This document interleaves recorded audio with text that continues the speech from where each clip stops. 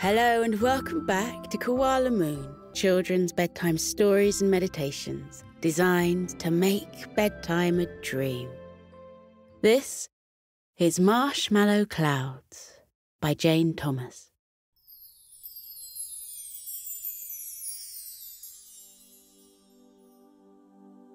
Forrest lives behind the blue door at number 42. He's the one with the massive red hair who walks around with a pair of binoculars slung around his neck. And he is constantly naming birds that are so distant in the sky they're merely a hint of a black speck. "A jackdaw," he'll call out, while everyone around nods their head in agreement and mumbles things like, "Oh, yes, of course, a jackdaw. Quite obvious, really." Yes, that's Forrest. And Brooke lives behind the red door at number 44. She's the girl who always has a basketball with her, who can dash towards the hoop and in 1, 2, 3 easy bounces will always throw it through. Brooke never misses a shot. She's also the girl in a wheelchair, but nobody knows her as that. They know her as the girl with the basketball, and they know her as the one they want on their team. Brooke is the sort who's always picked first for a team, and Forrest is the sort who's always picked last. He's too likely to get distracted in the middle of a game and will pick up those ever-present binoculars, yes, even in the middle of a basketball game, to zoom in on a sparrow's nest or a passing parakeet. So the lives lived behind the blue door at number 42 and the red door at number 44 are very different indeed. But Brooke and Forrest are the very best of friends. And today, right now, Forrest is heading around to lift the great brass knocker that hangs on his best friend's red front door and invite her to head to the sweet shop with him. It's a cold sort of a day, one of those where it's a good idea to wear a hat and a scarf, even if it isn't really winter yet, and the clouds are hanging low and heavy. Maybe they hold snow, or maybe just more rain. This is a particularly special visit to the sweet shop, as they've invited you to come along with them. They want to be sure you'll be cozy and warm. So imagine now that you're putting on the coziest bright red hat with the most bobbling bobble that has ever been seen, and you're winding a long pale blue scarf around your neck, once and twice and 3 times round. Take your coat from the peg in the hall, the one that has the deep pockets that you can bury your hands in, and slip your feet into those fur-lined winter boots that keep your toes extra warm and snuggly. Walk with Forrest up to the door and watch as he lifts that great brass knocker and lets it fall back with a dull thump that echoes throughout the house. If you listen carefully, you'll hear the rush of Brooke getting her things together. And here she is, opening the door and rolling her way down the ramp onto the path that winds its way through the garden and out to the little lane. She has that blanket in place that you all made together last year, the one with the squares of old clothes that you'd all grown out of and that you'd carefully, slowly stitched together one by one, threading needles night after night, until finally the blanket was completed. The squares all tell stories that only you know. The moment when those clothes were worn and loved. What was your favourite jumper? Do you remember the last time you wore it? Imagine those moments, kept forever in a blanket of woven memories, wrapped around you and pouring those perfect minutes and hours and days into your dreams. The 3 of you are heading down the road now. Forrest keeps one hand loosely placed on the back of Brooke's wheelchair, not because it needs to be there, but because it makes them both more sure of each other. As long as his hand is in place, he isn't looking through the binoculars and getting distracted by specks in the sky. As long as his hand is in place, Forrest won't get left behind. You walk past fields that have long been cut short, the harvest taken in, and the fields left for now. Vast expanses of nothingness dotted with small patches of brown and green where the weeds are creeping in. In the far corner of the field are a group of rabbits, their white tails dancing bright against the darkness of the earth. The wind whips its way across the field, rustling the final few leaves that hang on the branches of the trees, and throwing up the piles that lie in gold and red and orange heaps on the ground below. A single leaf is caught by the wind and floats past you, swirling and twirling and dancing and diving as the gust ebbs and flows. There's a small bridge to walk across now, an old stone one that arches in the middle as if stretching up and away from the coldness of the river that runs below. The water even looks cold today, grey and silver streaks spilling over rocks and pouring their way down towards the distant forest. In the summer, it's the perfect place to paddle, where you go and roll your jeans up and dabble your toes, and on the hottest days, dare to dive into the cooling depths. Not today, though, where it's a day to snuggle even deeper into your coat and bury your hands in your pockets and push your head as far as it will go into your cosy hat. You've reached the edge of the village now, and the first place you pass is the post office. The windows are steamed up, damp from the warm breaths being drawn inside, but it's just possible to make out the line of people waiting to send parcels and letters and packages to all corners of the world. There's something a little bit magical about post offices and how they can take your words, your very own specially written, carefully crafted words, and whisk them away to the person you've chosen to receive them. Forrest has a pen pal who lives in Malaysia, and they often send letters back and forth, each choosing the brightest and most brilliant envelopes and insisting that the ladies in the respective post offices sell them the brightest and most brilliant stamps too. Forrest's friend often sends stamps with pictures of birds so wild and wonderful that it's hard to believe they're even real, with impossible blues and turquoises and dashes of sunshine yellow and fiery red feathers dressing the birds in exquisite beauty. And now you walk past the bakery, where the windows are steamed up from the warmth of the bread and the cakes that steam gently on the glass shelves. The lady behind the counter dashes back and forth, spilling out smiles as she reaches for freshly baked loaves and delicate fairy cakes and muffins with tops that spill generously from the sides of the paper. Next, it's the hardware store, with almost half the shop seemingly outside on the pavement for all to see.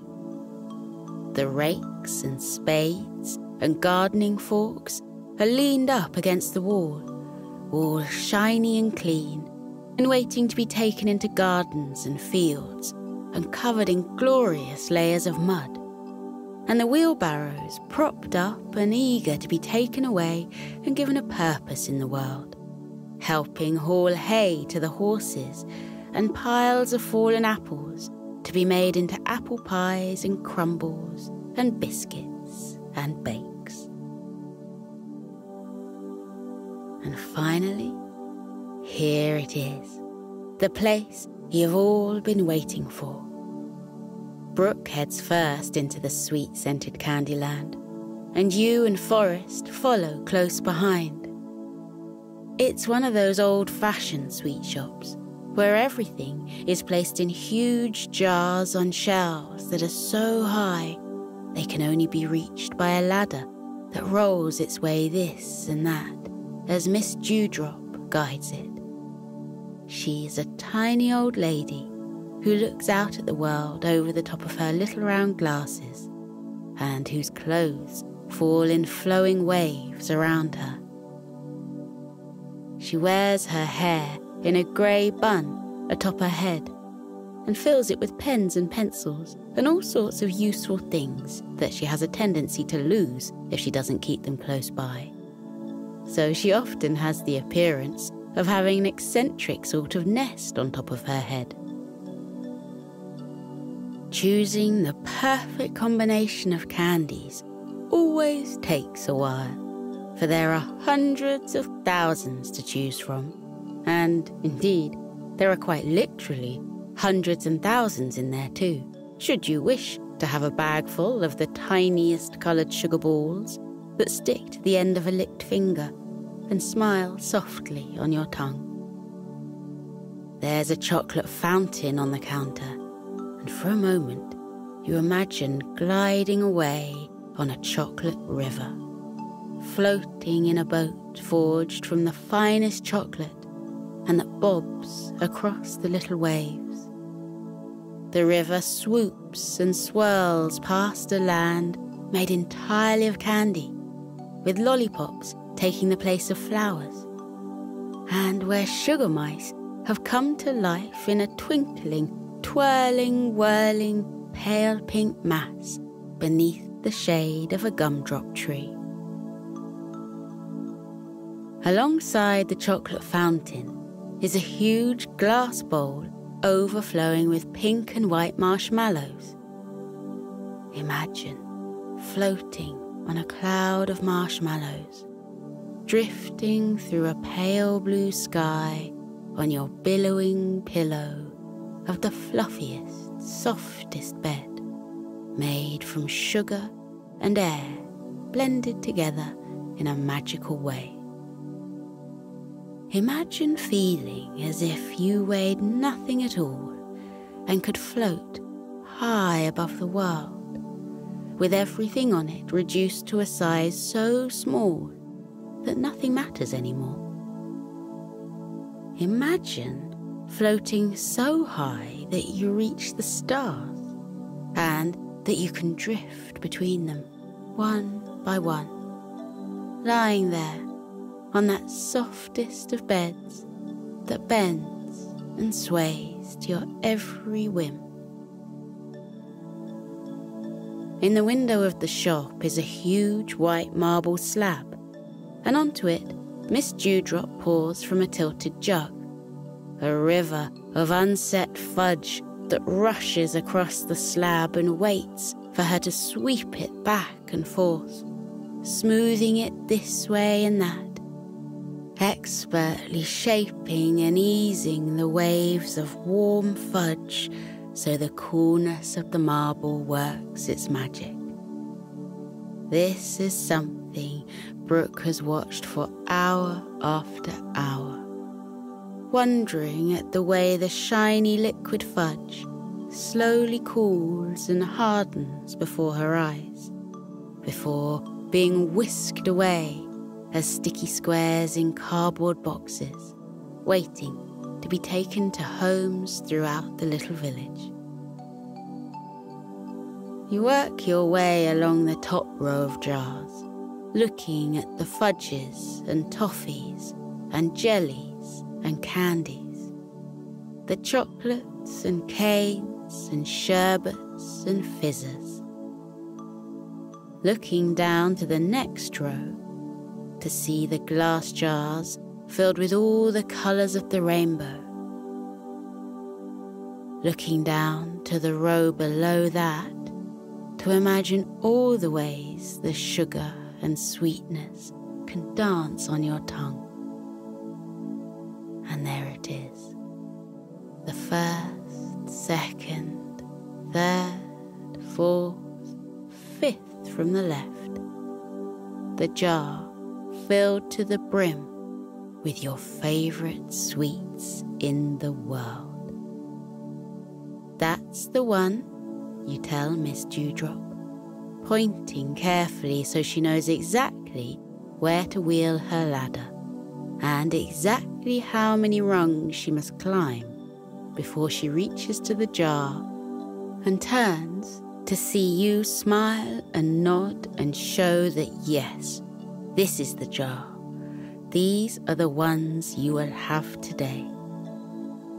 And Miss Dewdrop smiles in turn and carefully takes the jar down, balancing it against one hip as she eases her way down the ladder, one rung after the other, carrying it before her as if it is a trophy as she heads to the scales at the far end of the counter. She picks the right weight and places it on the flat disc, scooping your sweets into the brass bowl until the scales balance perfectly and your sweets seem to be floating in the air all by themselves. She takes the little brass bowl and pours your sweets into a paper bag, turning the top once and then again to make sure they are safely tucked inside. And because she is Miss Dewdrop, she takes an extra one of the sweets and hands it to you now, because she knows how very hard it is to walk all the way home and not help yourself to any of your favourite sweets.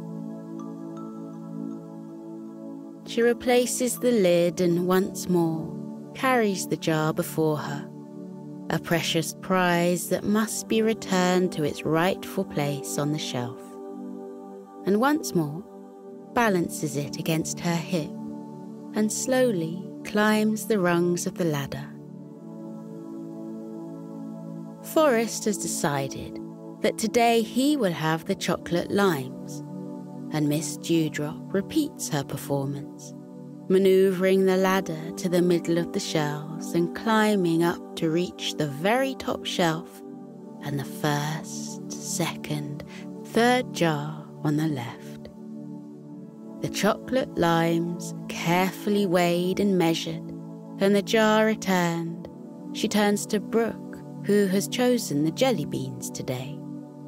Not the ones that are on their own, not just the strawberry ones or the blueberry ones or the lemon ones or the bubblegum ones, but the jar that contains the 100 different flavours of jelly bean, all bundled together, so each taste is a brand new surprise.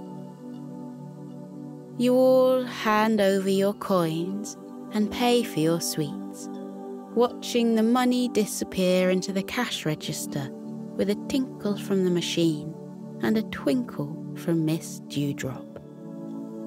She hands you each one of her favourites of the moment, for her favourite changes with her whims, and you open your hand to see the black and white stripes of a mint humbug, promises of a soft freshness filling your mouth as you head slowly home.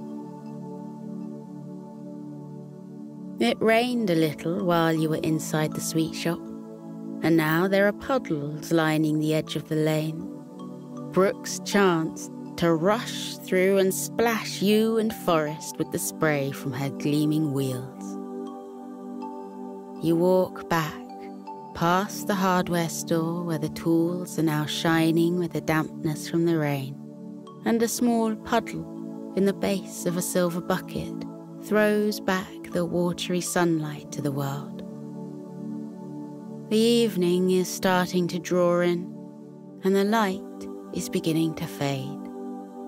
It's time to head home, past the bakery with the steamed-up windows, past the post office with its piles of packages waiting to be gathered up and whisked around the world, and towards the bridge where the river runs even more merrily than it did before now that more water is pouring into it from the hills and fields. passing by the field. The rabbits are long gone now, safe in their burrows and far from the dampness and greyness of the world above. The last few birds are heading home, disappearing into holes in trees and heading into soft nests to hide away until the morning. A few ducks are nestled in the marshy area over there, quacking a good night to each other as the sun sinks lower and lower, and everything becomes nothing more than a silhouette against the skyline. You reach Brooke's home first, and both you and Forrest head up to the red door of number 44 with her. Then it is Forrest's home, and you walk up together to the blue door of number 42, waving goodbye as you walk alone down the garden path and out onto the lane. It's just a few more steps now, only a few more steps, and you can be in your own home and close your front door behind you.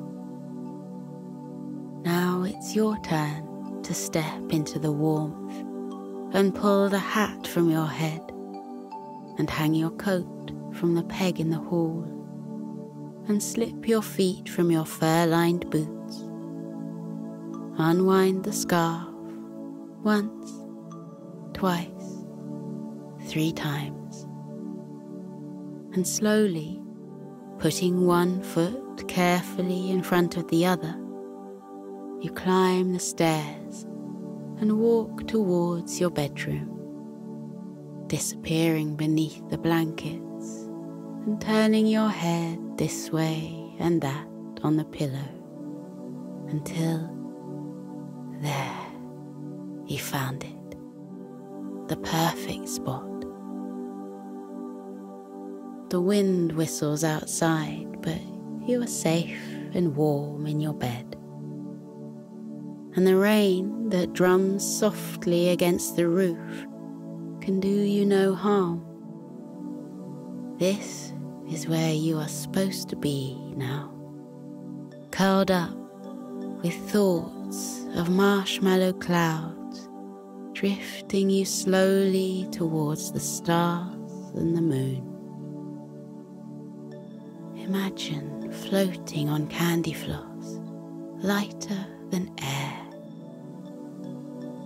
Your toes and feet and legs and body and arms and hands and neck and head, feeling as if they weigh nothing at all. Close your eyes and imagine where you would drift if you could drift anywhere in the world. All those beautiful places waiting for you with their streams and meadows, misty days and whimsical ways. Imagine a soft, billowing warmth against your skin, drifting towards a land where pear drops hang heavy from the branches of trees and paths are paved with sugar, where Miss Dewdrop comes by with her 1,000 glass jars filled with all the sweets in the world, with her clothes billowing softly around her in waves of smoothest silk, where you are everything you want to be and everything you will be, floating through life on a candy floss cloud. We're drifting towards dreams now, the happiest, loveliest dreams you've ever dreamt. We're calm and cozy. Your breathing is relaxed and you can feel that lovely weight of the blanket keeping you safe and warm, aren't you comfy? You are so warm and cozy, so sleepy. As you drift into dreams, count all the things you're grateful for. Let yourself fill up with all of the little moments that made you smile today. See the faces of the people that made you laugh. Think of the things that challenged you.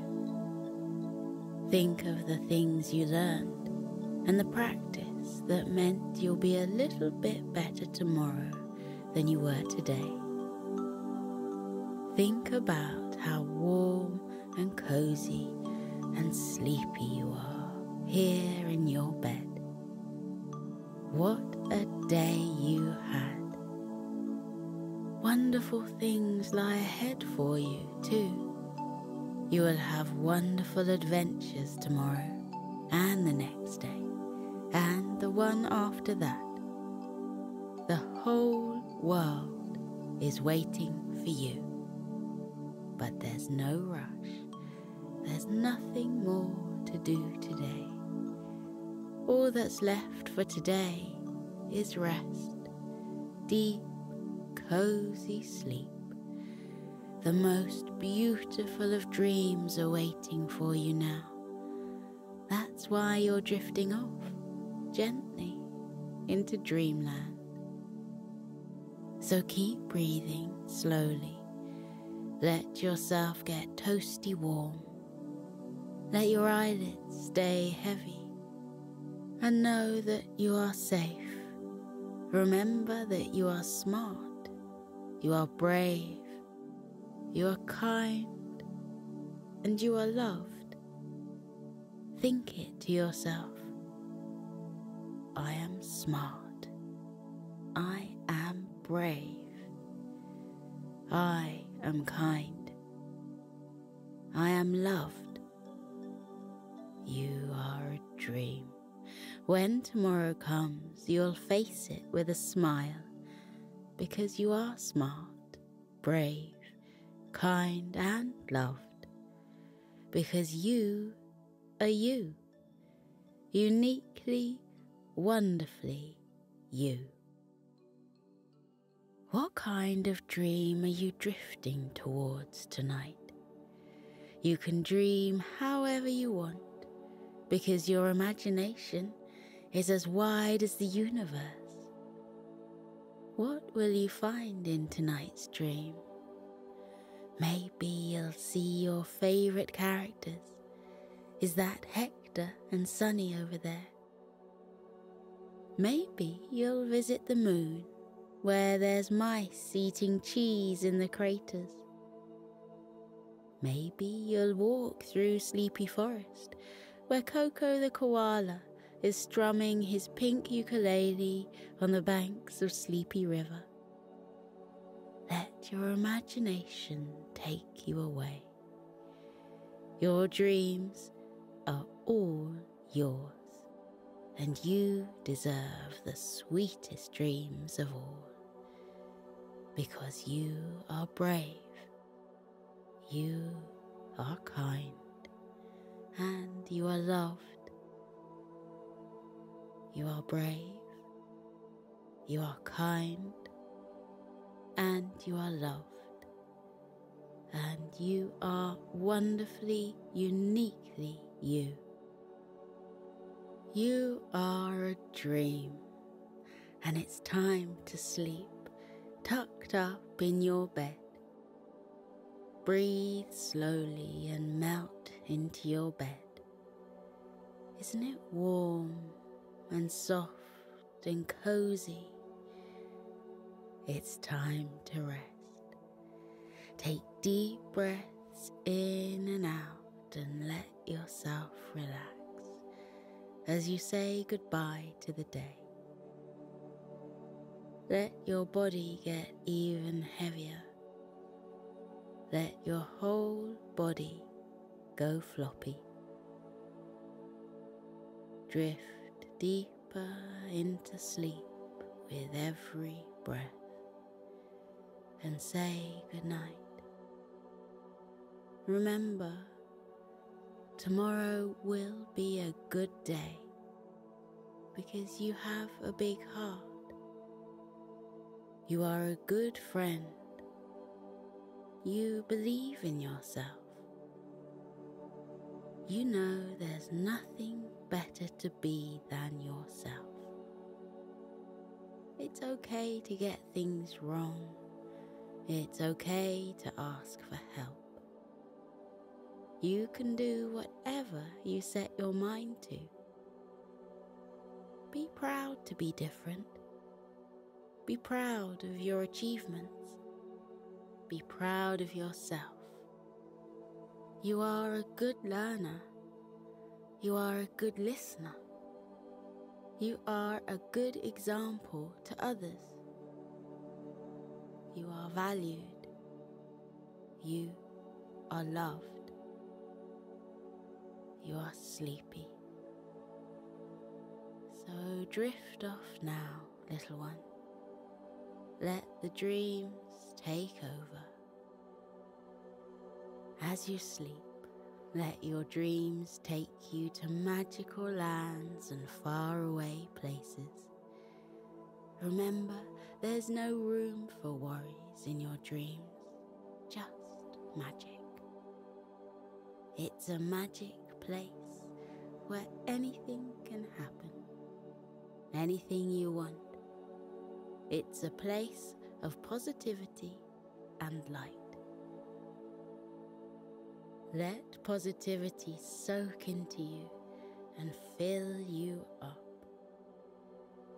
Imagine it as a golden light traveling from the tips of your toes to the top of your head. Imagine that wherever the light touches you fills with happiness. Imagine that the light makes you feel calm. You're wrapped in a warm, cozy glow within your soft, toasty blanket.